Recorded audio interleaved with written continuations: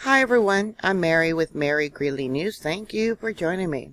They had a small earthquake there in the Netherlands, a magnitude 2.8, only 3 kilometers in depth. But what makes this earthquake important is that they know that more than likely this earthquake was caused by the extraction of gas from the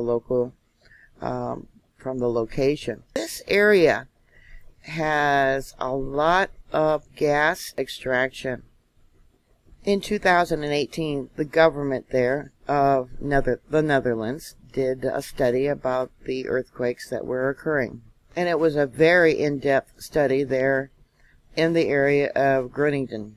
Their conclusion was that, in fact, that the majority of these earthquakes were caused by the withdrawal of the gas from the ground. When gas extraction was reduced, the earthquakes were less in number. Yes, the Netherlands does have tectonic earthquakes, but those are in the southeast area of the country. Induced earthquakes have been recorded, and they know it's happening in the northeast of the country.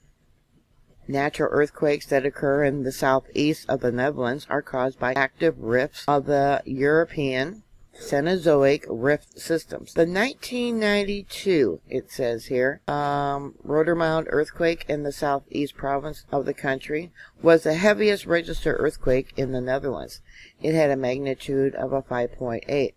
Now, the induced earthquakes, since 1986, there's been around 1,000 induced earthquakes in the northeast of the Netherlands caused by the exploration of the Groningen gas field.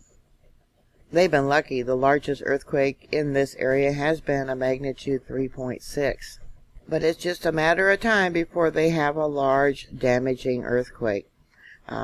If history does repeat itself, like what we see going on around the world, there could be a magnitude 5.5 or even larger, maybe a 7.5 earthquake or larger. And because the government does know that the extraction of the gas from the ground is causing the majority of these earthquakes, would they be held responsible for damages or injuries done to these poor people? It's bad enough that we have nature throwing things at us.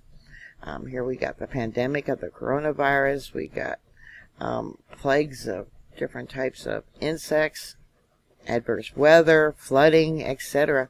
And to think that people are also causing disasters that are not whatsoever natural. What are your thoughts? Put your comments down below. Thank you for subscribing. Please stay safe, and I will talk to you later.